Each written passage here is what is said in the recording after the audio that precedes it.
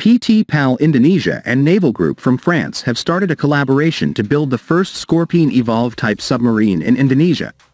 PAL CMO Willgo Zainar, COO Iqbal Fikri, SEVP TM Satriyo Bintoro and staff representing management welcomed the exclusive visit of Marie Laure Bourgeois, Executive Vice President, EVP, Sales and Marketing Naval Group and staff to PAL in Surabaya.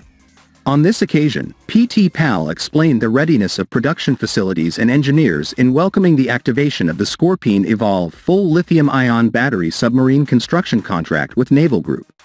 This collaboration with Naval Group is an important moment for PAL Indonesia. Through this visit, it not only marks a step forward in the Scorpene program implementation plan, but also strengthens our commitment to continue to innovate and improve the capabilities of the national defense industry, said PAL CEO Kaharuddin Djenod, who also welcomed the exclusive visit. The process of building the Scorpene submarine will be carried out through various stages, one of which is implementing an adaptation plan. SEVP TM Satriyo Bintoro explained the outline of the adaptation plan that had been agreed. This is the focus as a form of increasing the facilities and capabilities of the 209 submarine type to the Scorpene Evolve lithium-ion battery. During the visit, the Naval Group team also inspected the shipyard to strengthen existing cooperation.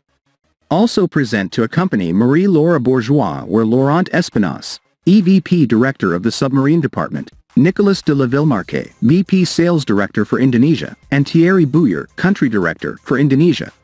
As their first visit to PAL, Marie Laure Bourgeois and Laurent Espinasse admitted that they were impressed and believed that PAL was ready to carry out submarine construction, wrote PAL in a release received by Airspace Review. Marie Laure Bourgeois said that both companies were committed to the success of the submarine program. This will be a long journey. Even though the contract for building this submarine is not yet effective, there is great hope for both parties, PAL and Naval Group, to finalize preparations, so that it will make the implementation of the construction easier. PAL added that the collaboration between PAL and Naval Group is not limited to just one project. In the future, the two companies have agreed to increase each other's business coverage, especially in the Southeast Asia region.